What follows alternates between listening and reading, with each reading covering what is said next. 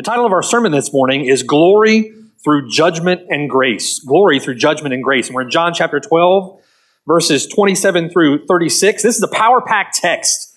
There is a lot packed into these verses, but it has an overall emphasis, and I want us to see that from the text. We'll see that as we work through, and that being that we were created ultimately for the glory of God.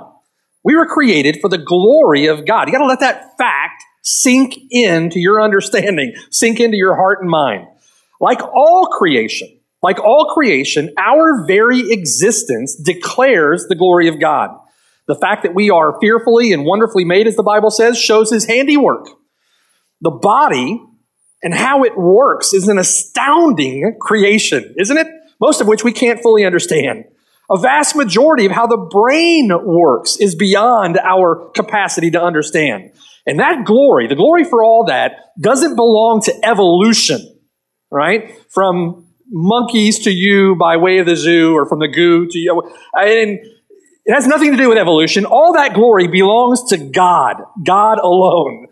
But more than that, and unlike the rest of the created order, we were made in the very image of God, made to be a living, breathing, worshiping display of God's glory. Now, each one of us, a stage on which is to be unceasingly acted out the character and the nature of the one who made us. That glory, belonging only to God, was marred and corrupted and hijacked at the fall of man. Our first father, Adam, selfishly took glory to himself when he rebelled against God. And because all of us are sons and daughters of Adam, we inherited a sin nature from him. And we've been sinning in the likeness and in the image of Adam ever since. Each one of us has turned aside from living for the glory of God, and we ourselves have become, all of us, unprofitable, living for our own glory.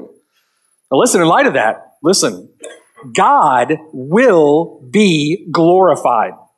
God will be glorified. After all, we were created for his glory. And that ultimate purpose, that God will be glorified, that ultimate purpose was not thwarted or undermined or nullified by the fall. As a consequence of the fall of man, and as a consequence of the sin of man, God decreed judgment for his glory. God decreed judgment for his glory. And entirely and only according to his good pleasure, because of the great love with which he loved us, God also decreed grace for his glory. Judgment, that in the ages to come, he might show the incorruptibility of his justice through the punishment of the wicked in the vindication of his holy name. Grace, that in the ages to come, he might show the exceeding riches of his grace in his kindness toward us in Christ Jesus, through the salvation of men made righteous for his holy name by the blood of the Lamb. So, point, God has ordained and decreed judgment and grace. We were made and created for his glory. So you can live for his glory now, and you will be glorified. You'll live with him, glorifying him in worship and praise for eternity. Or live for your glory now, or simply continue to do nothing, and you'll face the second death, punishment in hell, glorifying him by bearing his perfect wrath against your sin for all eternity. God will not be mocked. Whatever a man sows, that will he also reap. We, brethren, must live for the glory of God alone. Soli Deo Gloria. Amen? Now, incidentally, both of those realities, both judgment and grace, are seen most clearly at the cross, at the crucifixion and death of the Son of God. The cross wasn't the result of a plan gone wrong. The cross was the plan all along. He is the Lamb of God who was slain from before the foundation of the world. Now, to set the table for our text today, I want to draw a line for you through this section of Scripture. right? It's important that we understand our context, what comes before and what comes after, so that we can understand our text more fully. The Lord sets the stage for a confrontation by his triumphal entry, beginning in John chapter 12, verse 12. He enters Jerusalem to the adoration of the crowd, shouting, "Hosanna," and they acknowledge him as the Messiah.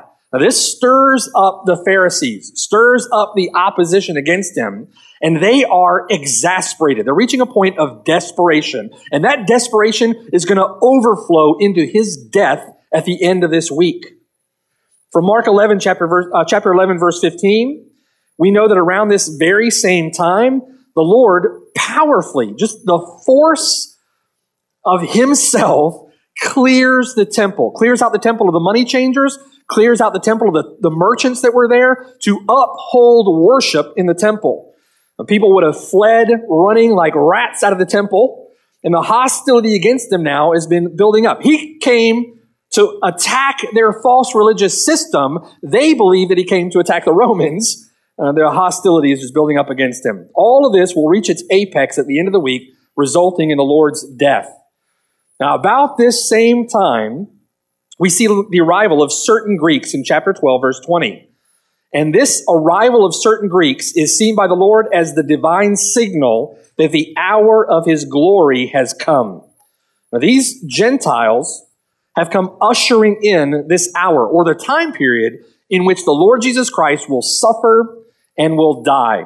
In chapter 12, verse 23, he calls it the hour that the Son of Man should be glorified. And then in verse 24, he illustrates that point with the example from nature of the grain of wheat. In order for it to produce fruit, that grain of wheat must fall into the ground and die. But the Lord Jesus Christ, coming to this time, knows, he is fully aware that he has come to die. He's been born into this world to die. He knew that to save sinners, he would lay down his life as a ransom for many. In John chapter 10, it says that he willingly lays it down. No one can take it from him, but he gives it of himself. He knew that he was to be an atoning sacrifice, the Lamb of God who takes away the sin of the world. That's precisely because that hour is now upon him that Jesus, in John chapter 12, verse 27, is deeply troubled. Knowing what lay ahead, the Lord has his heart and mind set on Friday and what's coming. But in verse 28, in the midst of that great distress and difficulty, facing an awful death, the Lord's greatest priority, his preeminent concern, is the Father's glory, the glory of his name. Now, God responds to that concern, and God responds to his prayer in verse 28 with an audible voice from heaven saying, "I have both glorified it and will glorify it again." And then in verses 31 and 32, the Lord unpacks what that glory entails. The glory of God entails a triumphant act on the part of Christ at the cross of both judgment and grace. It's all accomplished by the perfect and complete obedience of the Son of God, who is obedient to the point of death, even the death of the cross. And we'll see through this text how that has implications for us and how we should live in light of these truths and how we should live for the glory of God. So as we come to verse 27 and dig into this, I want you to see first from verse 27, the primary concern, the primary focus that Christ has here. The hour has come that the Son of Man should be glorified, and he responds to that in verse 27 by saying this, "Now my soul is troubled, and what shall I say? Father, save me from this hour. But for this purpose I came to this hour. Father, glorify your name." Now look at those texts. The primary concern of the Lord Jesus Christ revealed to us in verse 28 is the glory of God the Father. Father, glorify your name. Now, for that glory to come about, he is fully aware that he himself must suffer and die. So now at that moment, he's thinking of the cross. He's thinking of the cross. And the Lord says in verse 27, "Now my soul is troubled." The word troubled there, tarasso, very strong word. It's a very strong word. It means disturbed. It means in anguish. Literally, it refers to being shaken or stirred up within himself. It was sometimes used in the Bible to convey horror or to convey terror. Remember the story of the disciples in the boat when Jesus Christ came walking on the water to them and they thought it was a ghost? Before they knew it was the Lord Jesus Christ, they were terrasso. They were terrified, thinking that it was a ghost. It described the extreme emotional state of Herod. When Herod heard there was a king born in Bethlehem, Herod became terrasso. He became terrified, and he sent soldiers out to kill every child under the age of 2 in Bethlehem because he was terrasso. He was terrified, severely troubled about a king that had been born there. So at this moment, the Lord is terrasso. He's in anguish. He is unsettled. He is agitated, stirred up within himself by the thought of the cross. By the thought of the cross. Let's think about that for a moment. He's not going into this dispassionately. He's not going into this unconcerned, right? He's not going into this without emotion. And this isn't unusual. The Bible records other periods where the weight of what is about to happen to him bears down on the Son of Man. Look with me at Luke chapter 12. Luke chapter 12. Let me show you one of these instances. Again, it's the weight of the cross and what's about to take place there that is bearing down on the heart of the Lord. It's important for us to understand what particularly that is. In Luke chapter 12, look down beginning at verse 49.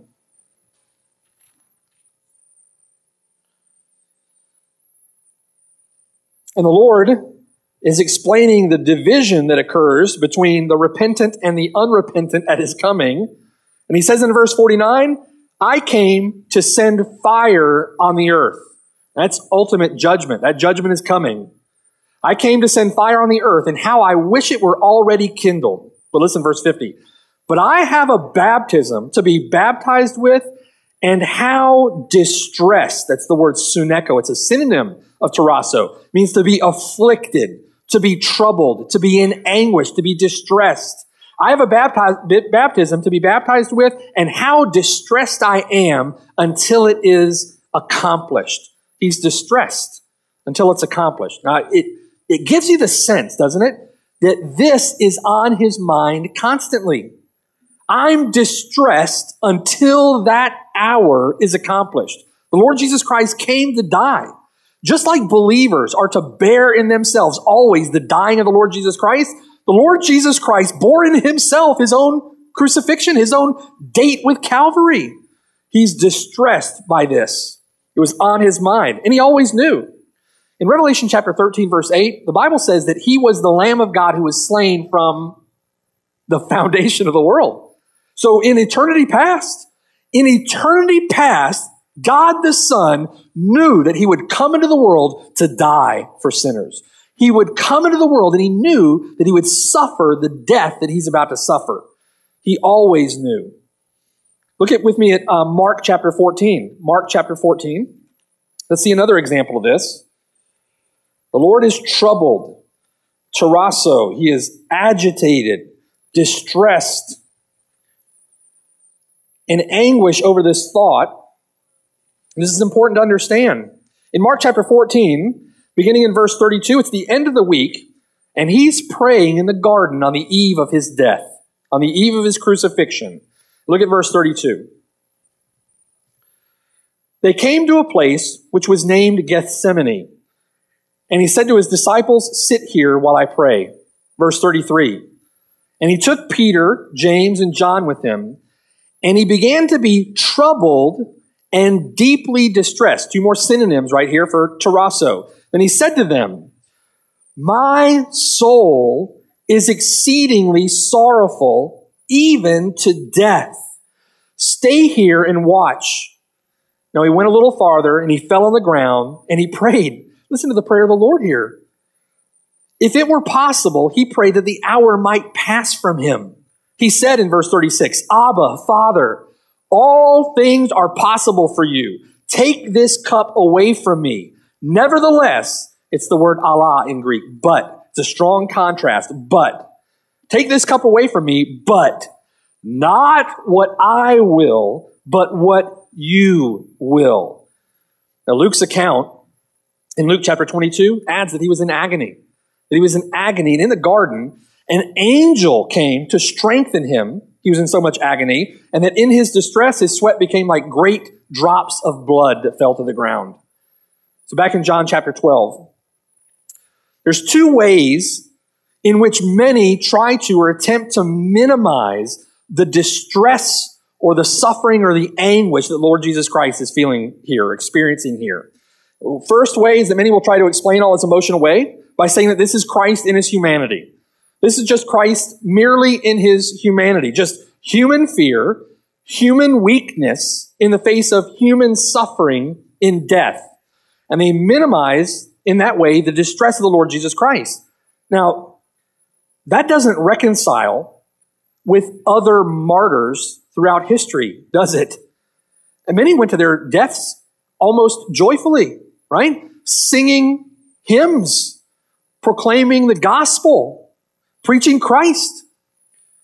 Thousands in history have been scourged and crucified. Peter was crucified upside down. Others, the Bible says in Hebrews chapter 11, were sawn in two. If you've ever seen that, they hang someone upside down by their feet. With a saw, they begin between the legs, and they slowly saw down while the person is alive until they bleed out. They get to the heart. It's a horrendous way to die. They were, talk about inventors of evil. They created horrendous ways to kill people. Hebrews 11, verse 35 said that others were tortured, and listen, not accepting deliverance. Why? Because they desired a better resurrection. They didn't accept deliverance, desiring a better resurrection. And here the Lord is praying, Father, all things are possible for you. Take this cup away from me. And he is the resurrection, first fruits from the dead. So there's more going on here, right? There's more going on in this troubling, in this distress that the Lord is experiencing, far more than just the physical pain and the physical suffering. There's certainly that, but far more than that. There's something else going on here. Secondly, others try to minimize the weight of, or effect of this distress on the Lord by doing something else very subtle here in John chapter 12, verse 27. They insert a question mark in your text. And I want you to see that, verse 27. The Lord says, "Now my soul is troubled, deeply troubled. What shall I say?" Question mark. "Father, save me from this hour?" Question mark. "But for this purpose I came to this hour." And that's a subtle distinction here. In the original Greek, so you know there is no punctuation. There's no punctuation given. It makes sense to supply one after the statement, "What shall I say?" That's a question. You put a question mark there, it makes sense. But the next phrase, "Father, save me from this hour," can be interpreted either as a question or as a prayer. A question or a prayer. Most of your translations add a question mark. If it's a question, it makes his praying of "Father, save me from this hour" completely hypothetical. It's hypothetical that way, right? The idea is dismissed as quickly as he thinks about it. It emphasizes his determination to go to the cross, but he basically says, of course I can't pray that. Of course I can't pray that. It's for this purpose that I came. That's the sense that you get from verse 27 if you include a question mark after "Father, save me from this hour." Now, it begs a comparison to the account in the garden, doesn't it? The Garden of Gethsemane. What does the Lord pray there just a couple of days from now? He prays, "Father, save me from this hour." He prays, "Father, take this cup away from me." So now think, if you put those two together, it's better to look at verse 27 as a direct parallel to his prayer in the Garden of Gethsemane without the question mark. And it makes sense to look at his distress in the garden as the distress that he always carried with him as he determined to make his way to the cross. Verse 27, "Now my soul is troubled. And what shall I say? Father, take this cup away from me," right? "Save me from this hour. Nevertheless," but it's the same word. The same word in both accounts. Not my will, Father, but your will be done. It is for this purpose that I came to this hour. In this prayer, here in John chapter 12, verse 27, certainly in the Garden of Gethsemane, the Lord's agony is revealed. The Lord's agony is revealed. It can't be diminished. It can't be dismissed. So what's causing this great terrasso, this great troubling of his soul? What is the cup that he asks to be taken away? What could have the Lord praying in this way in John chapter 12 and sweating great drops of blood in the Garden of Gethsemane? Is it only the physical pain? Is the cross nothing more than an example of human suffering and a human death? No. Now, he was perfectly aware of the physical pain he was facing. Perfectly aware of that. The beatings, the scourging, the tearing of flesh from his body, the nails through his hands and his feet, the thorns piercing his brow, the bleeding, the gasping of air as he hung on the cross, the excruciating pain. You see passages of Scripture that outline that. Psalm 22, right, that outline that excruciating pain. But as brutal as that is, and that's the picture that we need to see from this, and that's why it can't be minimized, the brutality of that death is not what has him so deeply troubled. It's troubling, but that's not what has him terrasso in John chapter 12, verse 27. It's the daunting work that Christ does there that causes his anguish. The cup is the cup of God's wrath, poured out full strength in the cup of his indignation. God the Son, perfectly holy, is about to take upon himself the full weight of our sin. That's what's causing anguish. Becoming sin for us.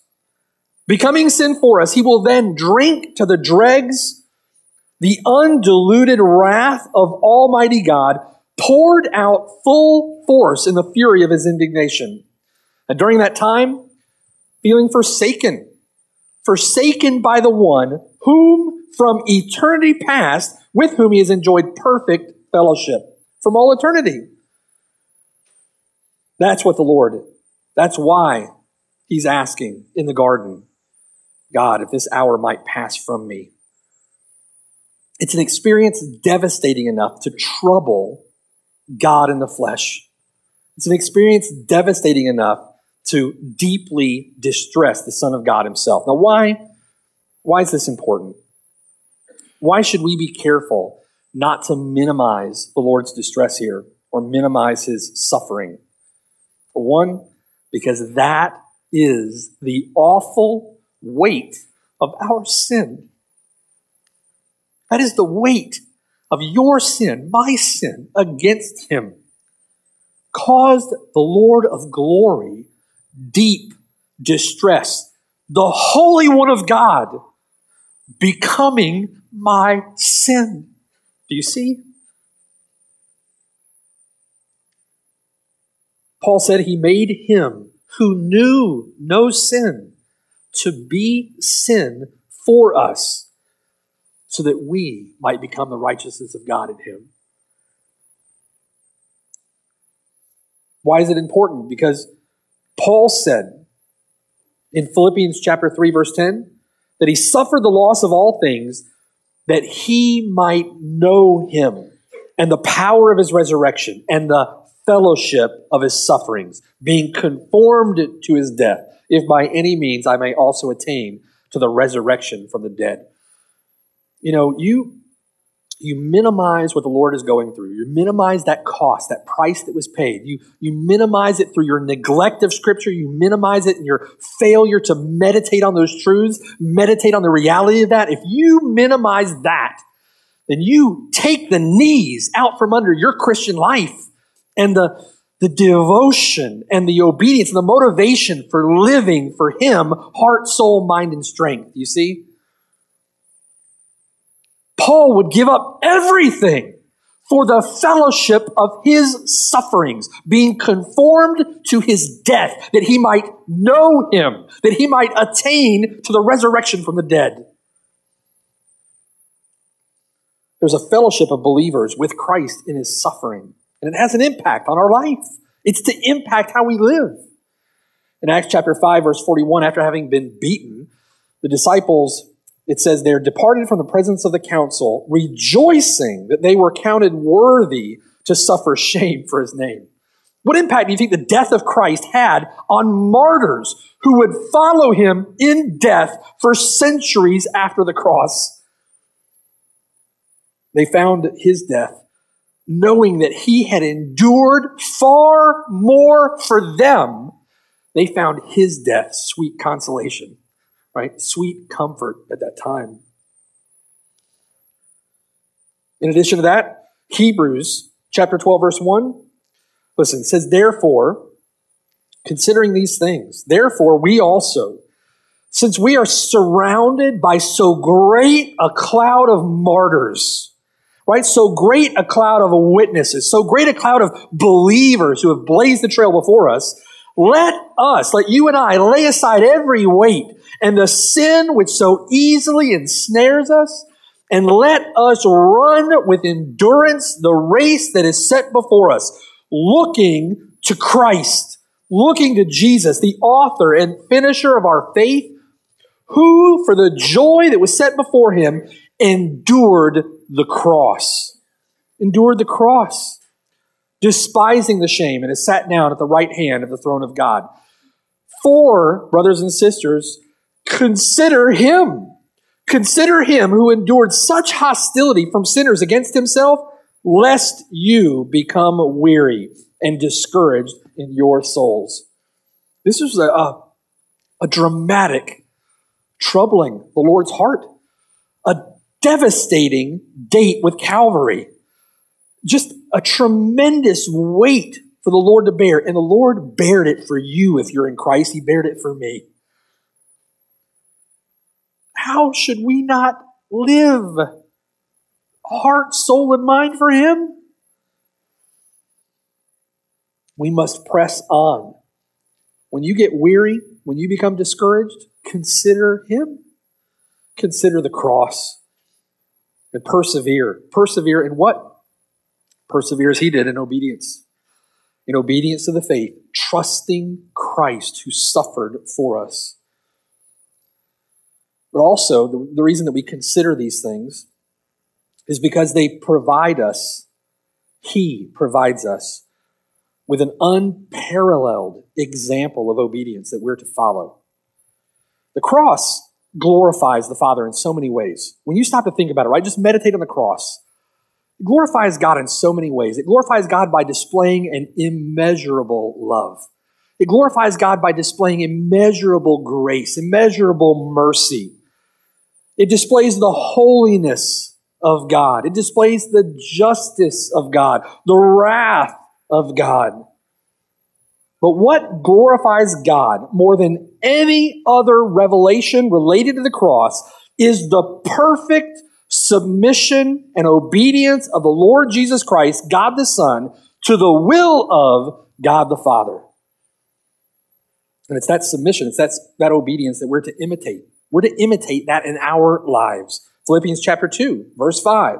Let this mind be in you, which was also in Christ Jesus, who faced down the cross and obeyed to the point of death, facing down that troubling date with Calvary, who being in the form of God, he didn't consider it robbery to be equal with God, but he made himself of no reputation, taking the form of a slave and coming in the likeness of men, being found in the appearance as a man, he humbled himself and became obedient to the point of death, even the death of the cross. That's why he's highly exalted.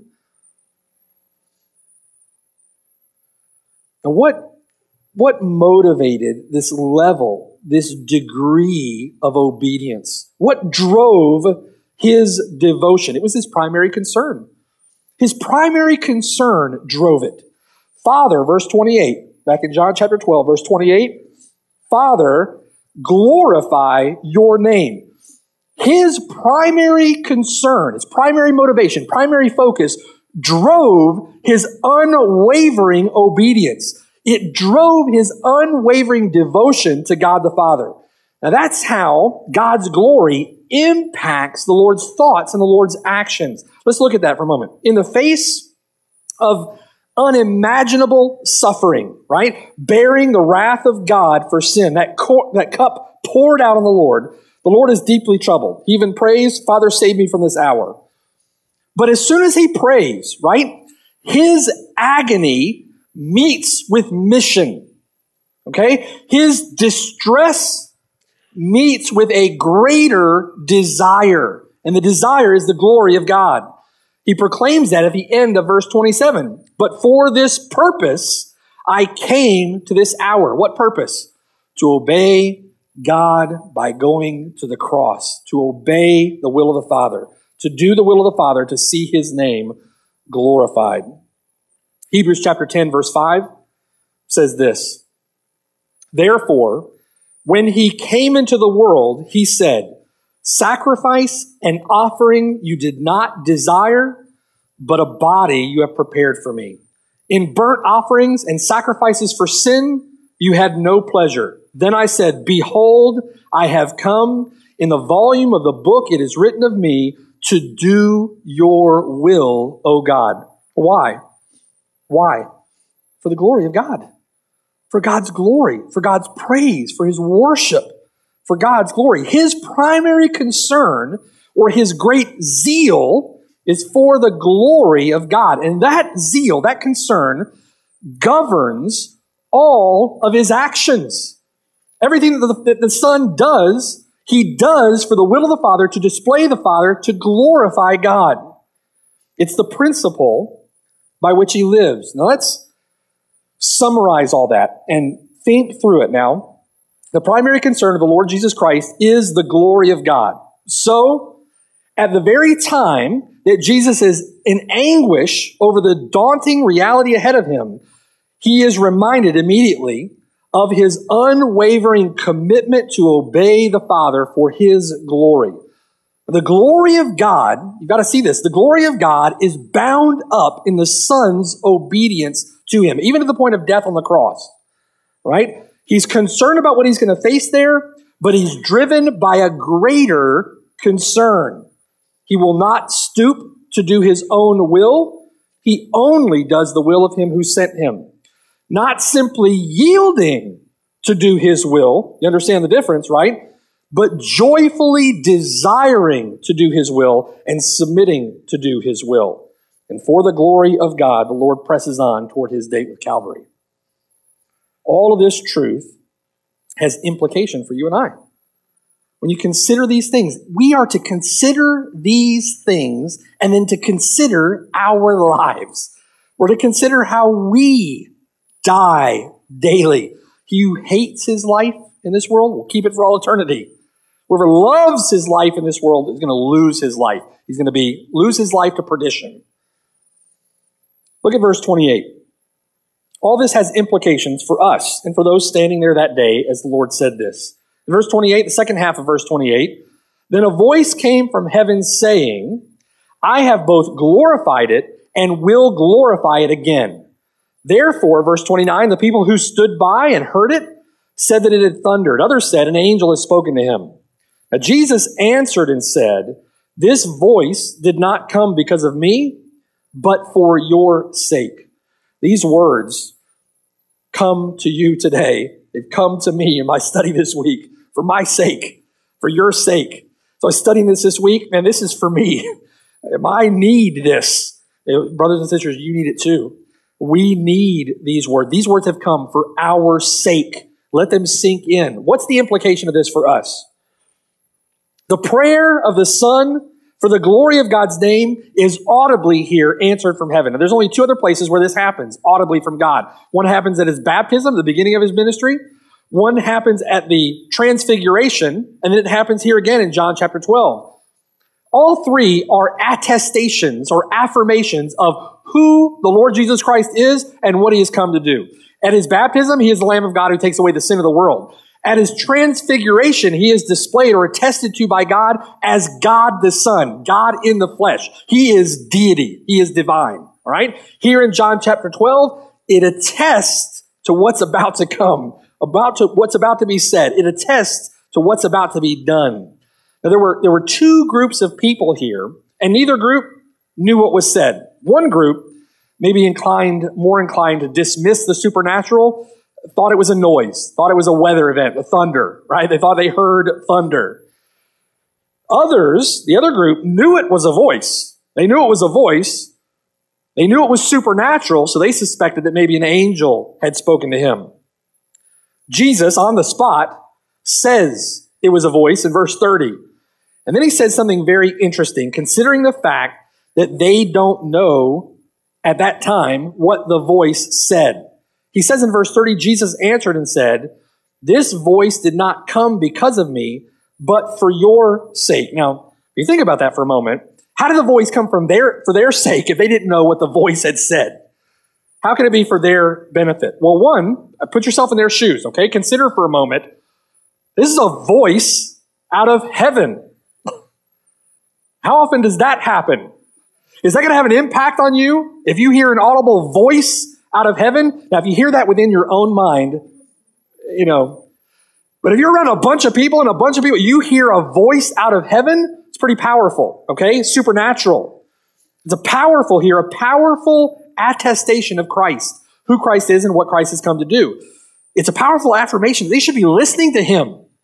What he has just prayed, Father, glorify your name, is answered audibly out of heaven. Who is this man, right? Who's this guy? That should be powerful proof of Jesus' deity, but also powerful exhortation to those people to listen to what he's about to say. Pay extremely close attention to what's about to come. Secondly, if you read this in the Gospel of John, we read it today on this side, on our side of the cross. Put yourself in the context of those disciples on that side of the cross. They're trying to make sense of all this, right? They, like other Jews, had probably expected in their heart and mind that a conquering king would come, and they're trying to wrap their hearts and minds around the fact that he's going to suffer, that he's going to be beaten, that he is going to die. And then this thought of him being raised from the dead, it's just not all making sense right now. It's not all clear. After all of that happens, can you imagine, right? After all of that happens, and the disciples are now on this side of the cross, looking back at those events, I'm sure having great need to make sense of it all, for it to be clear to them what's happening.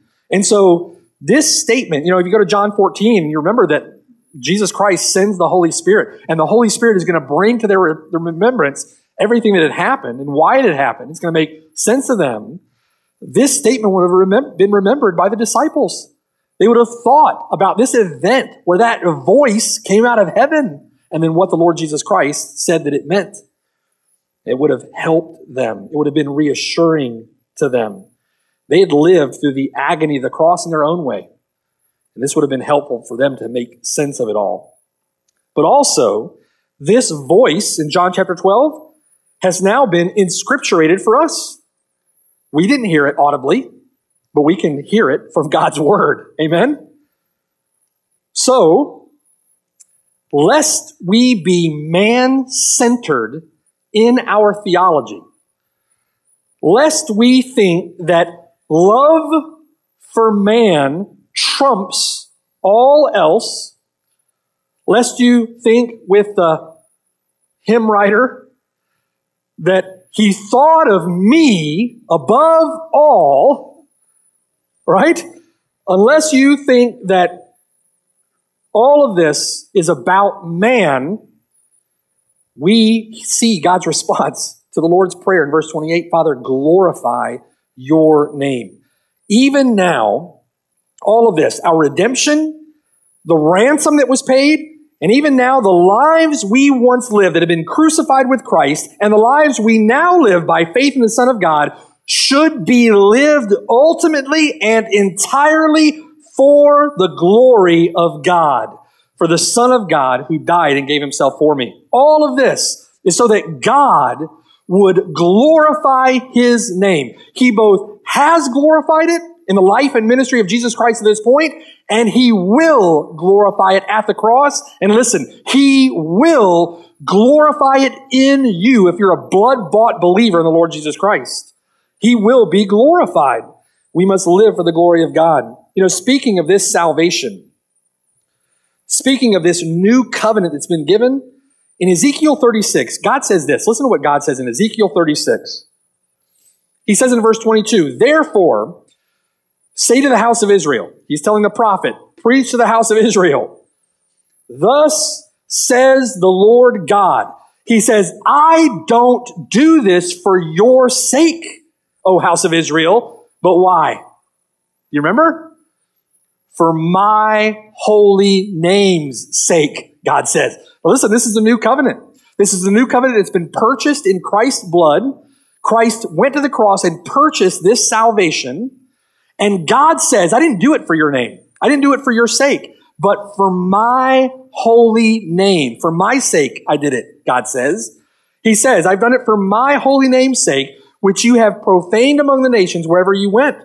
And he says, and I will sanctify, I will set apart my great name, which has been profaned among the nations, which you have profaned in their midst.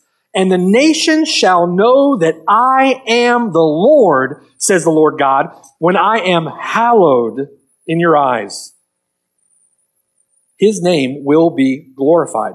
His name will be hallowed. Now, think about that from Ezekiel 36. How will his name be hallowed in you and I?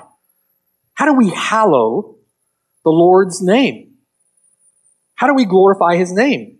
For God says there in Ezekiel that he's going to bring us to himself. He's going to cleanse us and forgive us. He's going to give us a new heart. He's going to give us his spirit. And then he says something very interesting.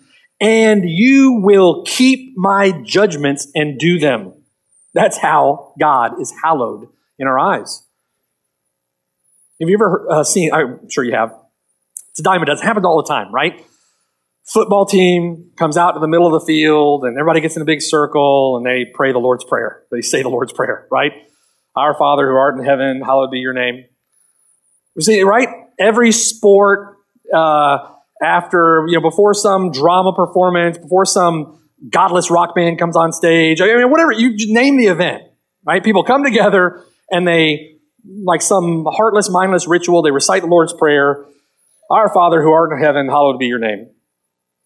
That hallowed there, that hallowed be your name, that word presupposes the obedience and the holiness of the one praying that prayer. How is he hallowed? He's hallowed in your holiness, in your devotion, in your obedience, in your worship, in your reverence, in your fear, in your godly fear of God. That's how God is hallowed in your sight, in your eyes. God is hallowed before you in your eyes through your obedience. So next time you see a group of football players, it's like, that's why there are some sick and some who sleep. It's like there's no concern for the glory and holiness of God's name. He is hallowed. He is glorified in our obedience to him. That's how we worship him in the beauty of holiness. That's how we worship him in the beauty of holiness. That considering all that Christ has done for us, considering all of this, our primary concern must be living for his glory. Glorify your name in us, God. Now, what lengths of obedience would you go to if you desired the same thing as Christ? What lengths of obedience would you go to? What if you desired in the same way, to the same degree? Don't you love the Lord in at least some similar way, right? Remember the Lord on the beach with Peter, restoring Peter after his betrayal. And the Lord says, Peter, do you love me? Asks him 3 times. Do you love me? Do you love me? Lord, you know I love you. You know I love you. But Peter, thinking in his heart and mind how imperfect, how weak that love is. But Peter's devotion was to the Lord. These things should motivate us. It's these thoughts, these truths, these realities that should motivate us. Listen, if you can't be motivated by these things, you can't be motivated. I can't preach you into it. A brother can't come by and knock you over the head with his Bible and get you to do it. You've got to be moved and motivated by these truths. These are the greatest truths imaginable. You know, it's that motivation, right? It's that motivation, that desire. If you want to live for the Lord, you want to live for His glory, it's that desire that initiates the war, right? And if you don't know what I'm talking about, then you need to get saved. That desire motivates, it initiates the battle. And that battle, that war, is one of the indications you're likely a Christian. We go to war. We go to war against the flesh. We go to a war against the world. But listen, if you stop battling, if you stop waging war, then remember your motivation. Consider Him who endured such hostility against Himself at the hands of wicked sinners like you and I. Consider Him lest you become weary, lest you become discouraged in your souls. And fight. Do you fight in your own strength? No, praise God. He gives you His Spirit so that He can fight through you, fight in you. Now, you got to fight. Don't sit back and just fight in me. You got to fight. But that fight, that war, that battle it's a war for faithfulness. It's a war for holiness. It's a war against your flesh. It's a war against the devil, this world. But it's a war that marks that you're truly in Him. You got to fight, and the Lord will strengthen you. He is victorious already. Amen? So the primary concern of Christ is the glory of God. Our primary concern must be the glory of God. But the primary means by which that glory is affected is His perfect obedience. And a primary way by which it is affected in the lives of believers is our own obedience. But next, I want you to see the primary way in which the glory of God is then unleashed. I want you to see the primary way in which the glory of God is then displayed, its primary effect. The implications of God's statement are now made clear. Look at verse 31. Now is the judgment of this world. Now the ruler of this world will be cast out. And I, the Lord says, if I am lifted up from the earth, will draw all peoples to myself. Now, this He said, signifying by what death He would die. All right, now there is judgment and there is grace. There is judgment and there is grace. God will glorify His name through both. There will be an eschatological and end times judgment coming for this world. But here it is in verse 31. Here it is at this hour in which this judgment is won, and it's won by Christ. The victory is won.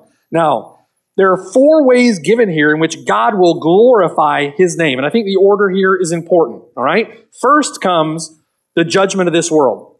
The judgment of this world. The judgment really began with the first coming of the Lord Jesus Christ, and it climaxes at the cross, and then it's fully and finally executed in that day, the day of the Lord. All right?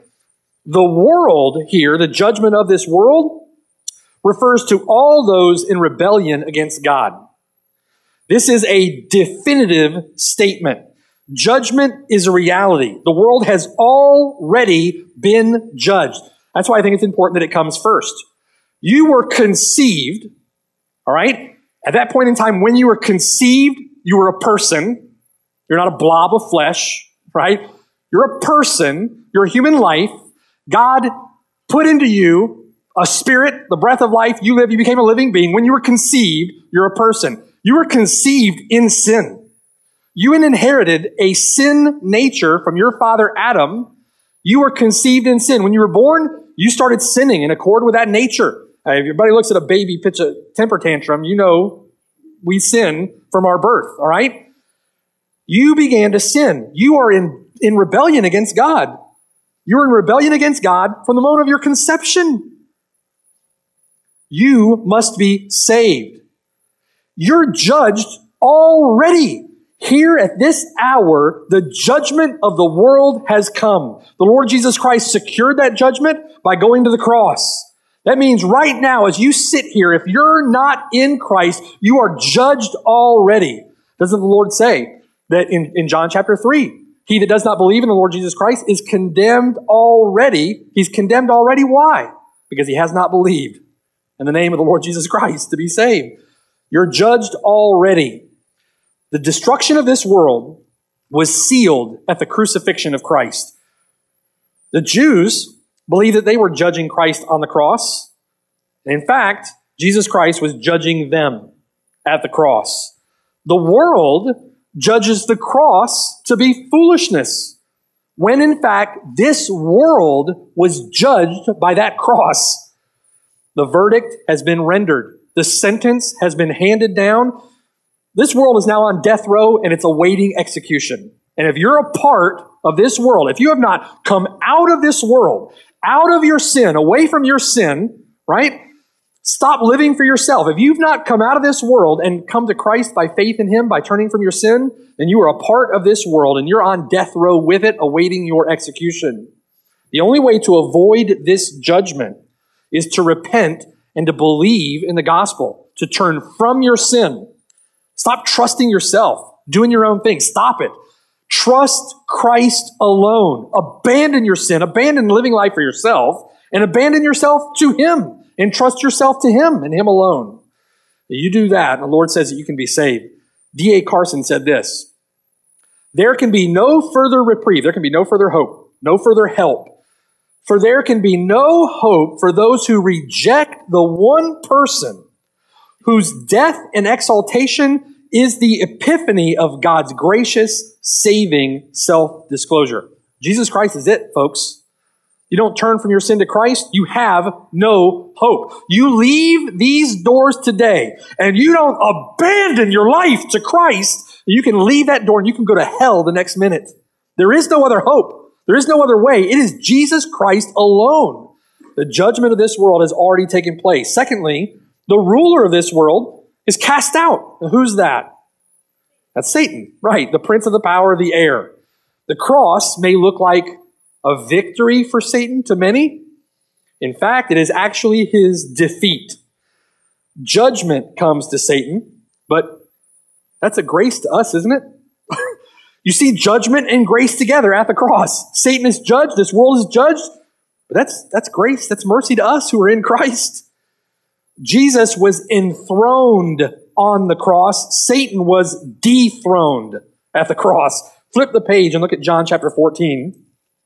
John chapter 14. And drop down to verse 29. Drop down to verse 29. You got to listen faster. John chapter 14. I find myself talking faster. Verse 29. And now I've told you before it comes, that when it does come to pass, you may believe. I will no longer talk much with you, for the ruler of this world is coming, and he has nothing in me. You see? I love that. He's got nothing on me, right? The Lord Jesus Christ is saying, that ruler has been cast out, but that the world may know that I love the Father, and as the Father gave me commandment, so I do. Arise, let us go from here.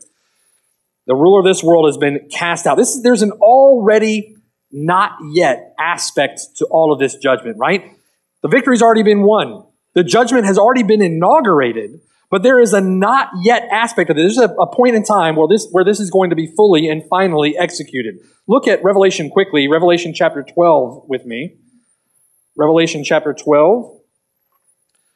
All of this is effected at the cross and then executed at the last day.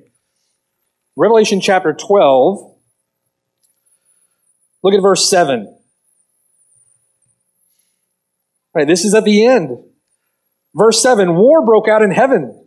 Michael and his angels fought with the dragon, and the dragon and his angels fought, but they did not prevail, nor was a place found for them in heaven any longer. So the great dragon was cast out, that serpent of old called the devil and Satan, who deceives the whole world. He was cast to the earth, and his angels were cast out with him. This is just the final execution of what has already been determined. He is a vanquished foe. He's fighting from death row. All right? And I heard a loud voice in heaven saying, now salvation and strength in the kingdom of our God and the power of his Christ have come. For the accuser of our brethren, who accused them before our God day and night, has been cast down. And they overcame him by the blood of the Lamb and by the word of their testimony. And they did not love their lives to the point of death. You see that? You see that what these truths do, what they present, how they're to motivate us. They did not love their lives to the point of death. Verse 12, therefore rejoice, O heavens, and you who dwell in them. Woe to the inhabitants of the earth and the sea, for the devil has come down to you having great wrath, because he knows that he has a short time. He is on a short leash. That time is running out. Satan is in this world right now running around like a chicken that's got his head cut off. All right, that's essentially, he's been cast down. His head has been lopped off. He's running around doing some damage now, but his time is short. That time is running out. All right? Back in John chapter 12. Ruler of this world cast out, this world judged. Thirdly, Jesus will be lifted up from the earth. He will be lifted up. If I am lifted up from the earth, will draw all peoples to myself. This means his crucifixion. Jesus won't be cast down like Satan is. Jesus will be lifted up. He'll be lifted up. Similar to the serpent in the wilderness. We looked at that in John. If you looked to that bronze serpent, you could be saved from the serpent's bite, right? If you look to Christ in repentant faith, you can be saved from judgment, saved from God's wrath, saved from your sin. It has a sense here, this lifting up, also of his exaltation.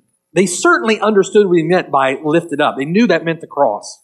But it also has a sense here of his exaltation. We won't turn there, but if you want to read on your own, Isaiah 52. In Isaiah 52, you see the sacrifice of the suffering servant at the same time that you see his exaltation in that sacrifice. It's a powerful display of his exaltation seen in the suffering of the cross.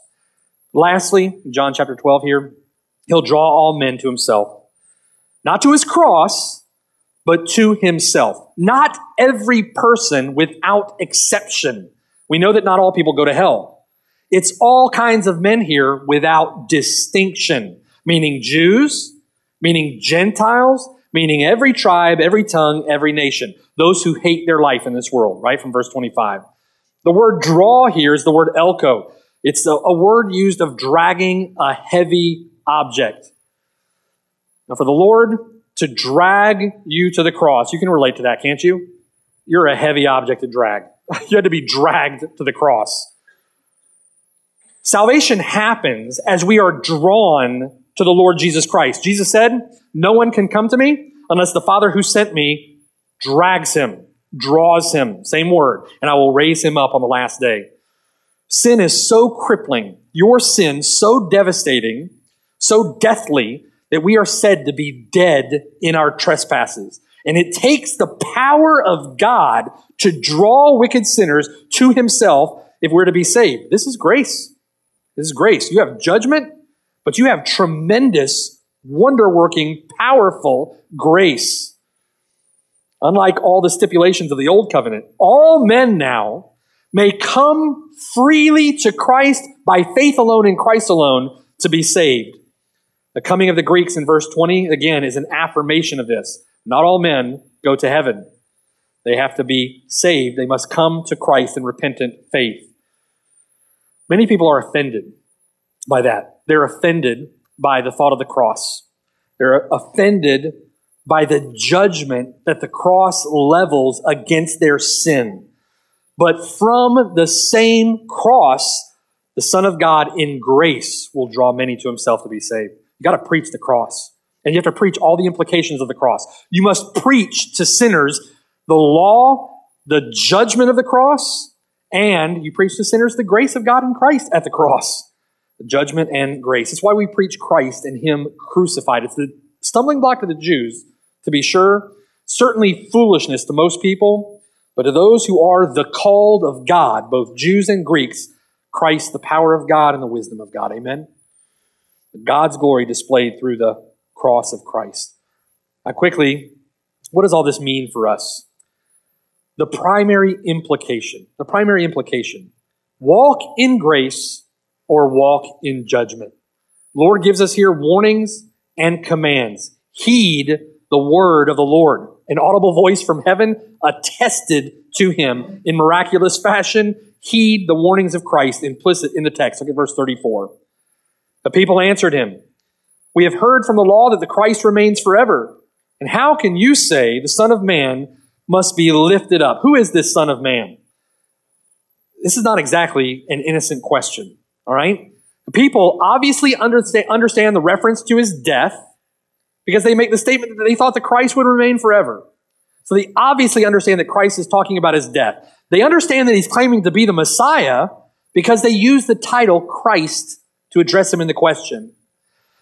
The question that they're using the same terminology that he used. The Son of Man must be lifted up. Essentially what they're asking is, what kind of Christ are you talking about?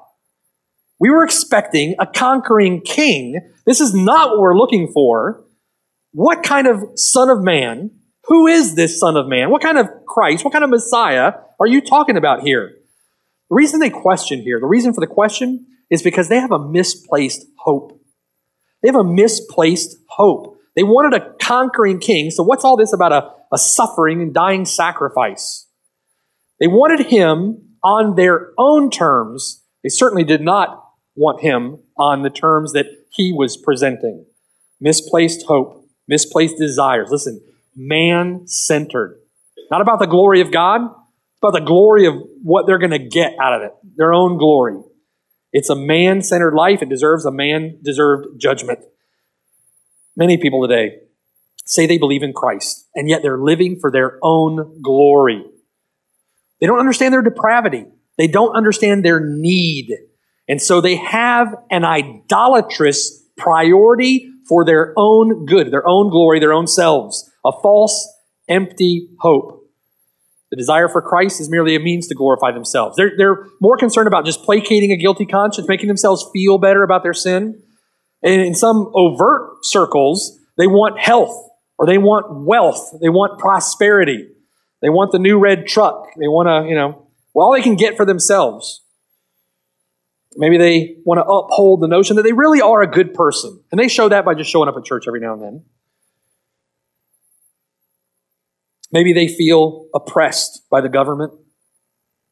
Maybe some people feel oppressed by white people. Some feel oppressed by black people. I feel oppressed by this group or that group. I feel oppressed by the government. Just rescue from oppression like they were under the Romans.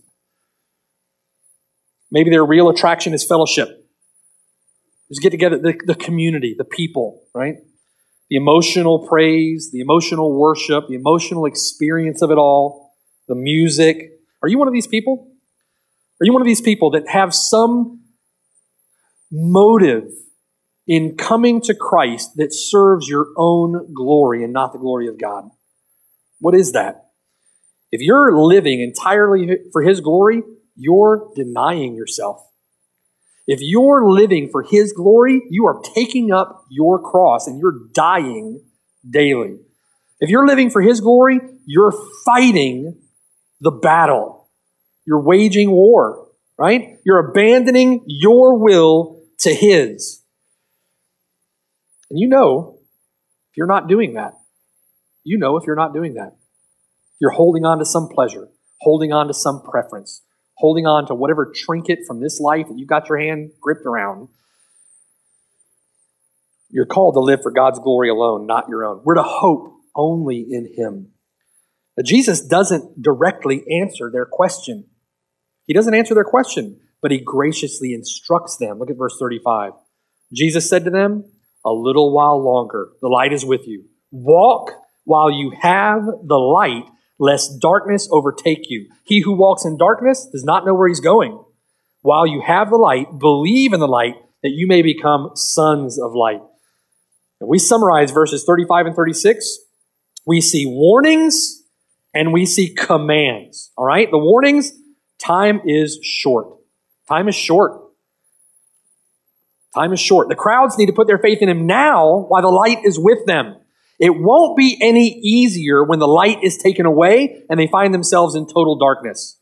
That's for you today as well. It's not going to be any easier when you walk out the doors. Doesn't get any easier on Monday morning, Tuesday morning, Wednesday afternoon. Walk with him now. Decide for him. Choose him. Do whatever you got to do. Resolve yourself now while you have the light with you. While you have light. You'll walk and there'll be darkness and the darkness will overtake you. Secondly, the darkness is coming. The darkness is coming. The darkness is coming and it can overtake you. Walk while you have the light, lest darkness overtake you. You're never going to find him in the dark. You're never going to find him in the dark. And God may judge you with a judicial abandonment. It's interesting at the end of this that the light was hidden from them. He withdrew himself. He did exactly what he was saying here. He depicted in his own withdrawing from them the very judgment that he's illustrating here for them. That comes also in verses 35 and 36 with commands. First command is implied in the text. It's respond with urgency. Respond with urgency. Your soul is destined for judgment unless you turn. Unless you turn. So respond now. But then he says, respond with action. He says, walk. Walk while you have the light. That's an imperative. It's a command from the Lord. He's saying, walk. Respond with action. Walk. Do something. Follow the Lord. Turn from your sin. Trust him. Walk while you have the light. He says to respond with faith in verse 36. While you have the light, believe. Listen, while you have light, while right now you're hearing light, walk and believe. Walk and believe. That's a Christian life. Amen? Walk and believe. Trust and obey. Follow and believe in him. Right? Obey him, trust him. Trust him, obey him. Follow him. Walk after him. Respond with urgency. Respond now and respond by walking while you have the light and believing while you have the light. Verse 36, the end of that. These things Jesus spoke and departed and was hidden from them. By his withdrawal, the Lord is acting out the judicial warning that he's just pronounced against them. And this action sets up just staggering unbelief profiled in the next few verses. In chapter 12, verse 37, many do not believe. In chapter 12, verse 42, many believe, but they truly don't, right? Because they want the praise of man more than the praise of God. Even after his triumphal entry, where so many hailed him as the Messiah. What will you do, right? What will you do? How will you respond? You're here today and you've never turned to Christ. What are you going to do? Light has been given to you from God's word. Will you turn at his reproof? Will you turn from your sin and be saved, be converted, that your sins may be blotted out? Live for Christ. Because this world you living for yourself is short. That time's going to end. Darkness is going to overtake you. It's not something that you can just do willy-nilly whenever you think about it, whenever you think you might want to. Listen, God has to draw you. And if he's drawing you right now at the preaching of his word, respond in repentance and faith, because there may come a time when he doesn't draw you any longer. And he judicially abandons you to your sin. Will you be judged with this world? Or will you respond with an obedient faith to his grace? Walk in the light. Brothers and sisters, listen, we have the greatest motivations. Be motivated. Be moved by these truths, right? For the glory of God, live your life to the fullest possible means. For the glory of God, heart, soul, mind, and strength for him, right? For the glory of God. Let's pray. Father in heaven, Lord, thank you for our time together. Thank you for your word. I pray, God, that you would glorify your great name in us. God, may you have your way in our hearts and in our minds. We might live faithfully for you, fervently for you, worshiping you for your glory. All glory, honor, and power be to your name forever. We love you, Lord, in Jesus' name. Amen.